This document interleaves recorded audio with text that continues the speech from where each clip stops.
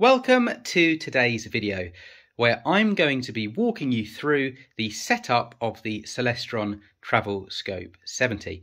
So if you are considering this portable refractor telescope, or perhaps you've just got one, then this video could very well be for you. I'm literally going to be getting all of the pieces out and showing you step by step in video format everything that you need to do and some tips and suggestions along the way.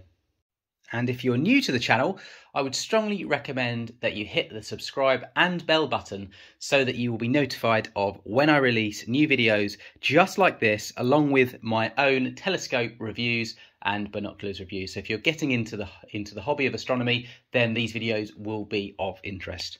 As you can see, I've got all of the different components and instruments in front of me here. And you'll also notice I've got some of the packaging. Now, here's a quick tip for you. I'd actually recommend that you keep this and put these different components back into them, just for added protection. With optics, especially with a kind of a travel scope, the kind of more protection you can have for it, the better. It will keep it in better condition and protect those optics. Of course, you do get the travel bag, and that is padded. It's great for that. But I just find putting these back in here really quick and easy. And as you can see, it's kind of bubble wrap as well. So just added protection. Something you don't have to do, but something I would recommend. Now, the first thing that we need to do is to set up the tripod. Now, you'll be really pleased to hear that Celestron have made this really easy for us, and that's because it does come pre-assembled. So to set it up is all you need to do, it's very simple, all you need to do is, as you can see here, you've got different clips on each of the tripod legs. Tripod meaning, or tri meaning 3, so there's 3 legs that we need to kind of set up here. You've got the 3 clips as well. So all you need to do basically is undo them. And then you just need to set up the tripod legs to a height of your preference. Now, I believe at the kind of shortest end of the spectrum, kind of the lowest level of the height is around 16 inches. So just bear that in mind. And one thing you are going to need to do as well, so I'm unclipping these and I'm pulling them out. One thing you need to do as well is make sure it's consistent. You obviously want a very sturdy base. So you want to make sure that whatever height you select for one leg is kind of matched with the other. So as you can see here, basically undo all 3 clips on each 3 legs. So you've got 9 clips to undo in total. Pull that out and you should hear, I don't know if you heard that, a slight click. And just, give it an extra, sorry, hopefully you can see that, an extra tug on each component here. So you've got kind of 2 components to each leg, just to make sure it's fully extended. So I've done that, and then what you need to do from this moment is just kind of bring this out here and push this down. And you'll notice that it starts to, if you leave it on the legs, it starts to kind of collapse. So at this point, you just need to lock these back in. So make sure they're fully extended. I'll show you that on camera. Hopefully you can see that. So we've done that on that leg, and just work through all 3 legs. Very simple stuff. Make sure that's fully out at the bottom there. And then the last leg.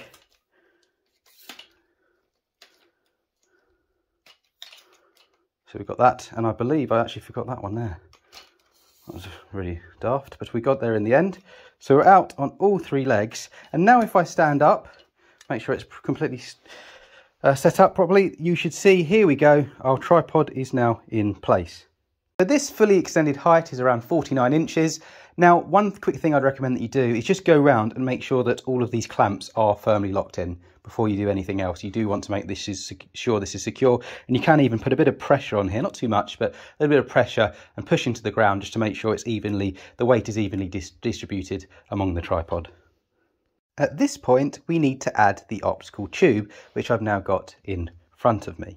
So to do this is actually relatively simple. So the first thing that I would suggest that you do is just kind of turn the tripod, so hopefully you can see that, so that this particular kind of the mount part of the tripod is facing toward you. At this point, you will see this kind of large lever here. Hopefully you can see that. And what you want to do is turn this anti-clockwise, and that will release this at the top. So if you have that kind of secure, this will be firmly in place. So anti-clockwise, and that releases this kind of mechanism. At this point, you can kind of tighten this up. I'd recommend that you do that just to kind of get that in. Yeah, this is now locked in position at the top. Now you'll see at the top of this, there's a tiny little screw. I don't know if you can see the kind of edges of that screw. on the bottom of the optical tube, you'll notice there are two threaded holes. Now you can actually put, you're essentially, what we're doing now is we're screwing this optical tube into this screw, and you can use either one. It doesn't actually matter. Celestron, the manufacturer, recommend that you can use either or. So bear that in mind. So all you need to do at this point is with one hand have your optical tube, and you're getting an idea here of the travel scope optical tube size, and then kind of line it up. It's kind of useful to tilt this up here if you see what I'm doing. And then from here, let's go with the back one for now, and then you're basically just screwing it round. So this can be a little bit fiddly. You'll notice this is on a bit of a lever. There's a lever here which can help as well.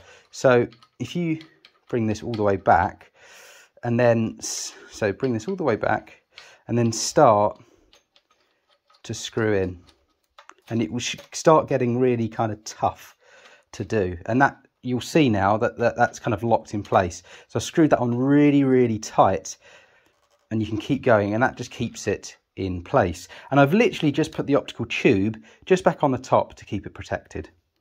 At this point, I just want to show you how to kind of operate the alt azimuth mount. So if you're not aware what that means, it basically means that this telescope has a point and shoot. So you literally move it around the sky or whatever you're looking at, whether it's wildlife, to where you want to view. So to do that, you need to basically change two different things. So the first thing is this, what we kind of were using earlier, this lever. So you want to unscrew that anti-clockwise, and that allows you to point the telescope up and down. Okay, and when you've found your position, you then want to screw that in, and that's now locked in place. Okay, now to move it, say left and right, you need to manipulate this little knob here. So again, that's anti-clockwise, and that will allow you to move it left and right.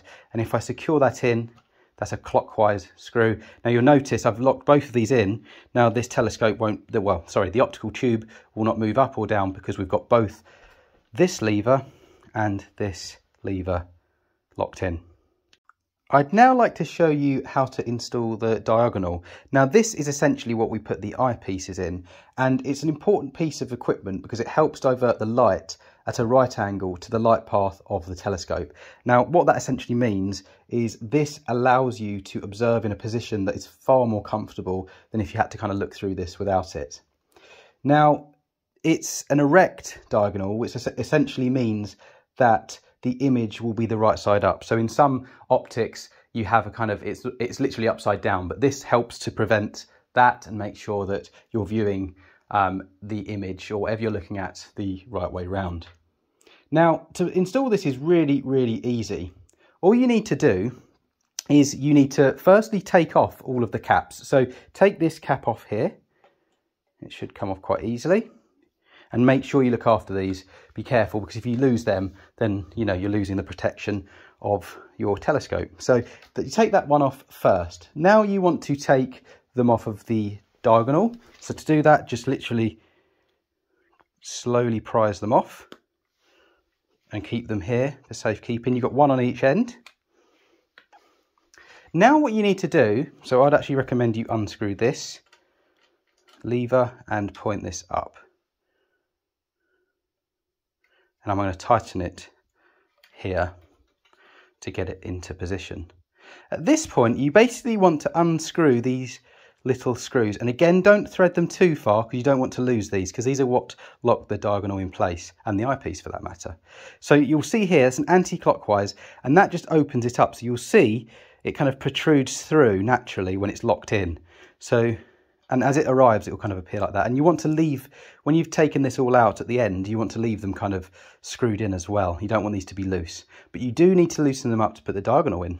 So unscrew those, and then you want to use that. Well, you want to put the chrome part into this area. Okay, so slowly put that in, and then we want to lock this by screwing these clockwise. So you do both of those. One on the underside here. It's a clockwise motion, and now the diagonal is firmly in place. I'm now going to show you how to install one of the eyepieces. So this is in its protective case. All you need to do, if I stand over it, again we need to unscrew this which is will keep the eyepiece in position. And then take your eyepiece out of its case. And I've got some kind of, that's quite, so that I'm trying to unscrew it, that pulls off like that. And then I'm going to take this out, be careful of it. So what one have we got here? This is the 20mm. And then you basically put the chrome part in the top here. Okay? Be really careful. And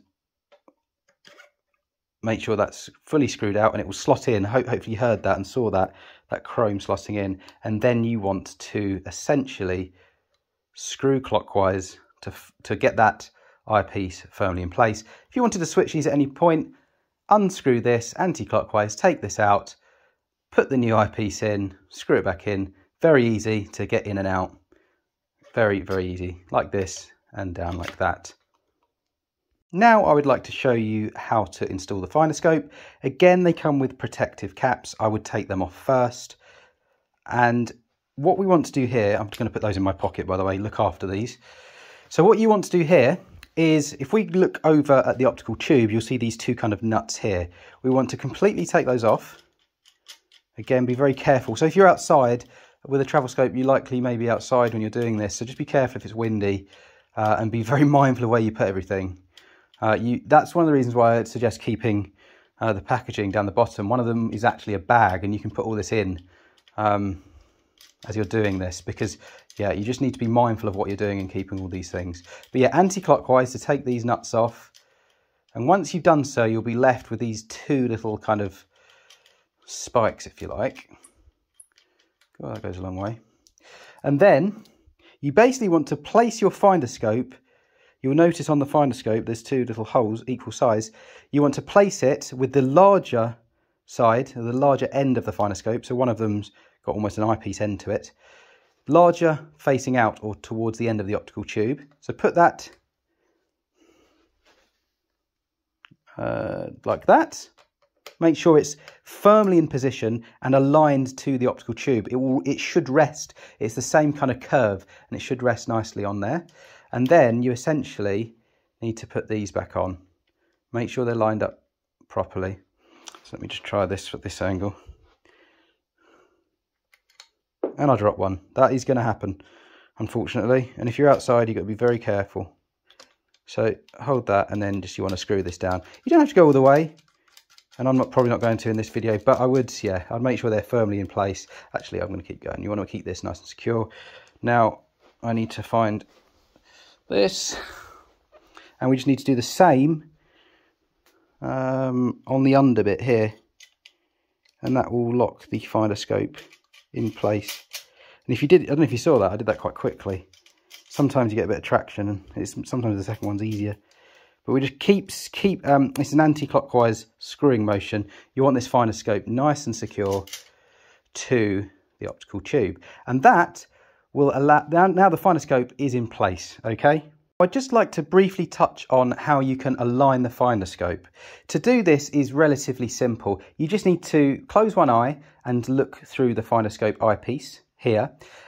You then simply need to just adjust. So you want to locate something. I'd recommend doing this at terrestrial level, so maybe, you know, a bird or something like that.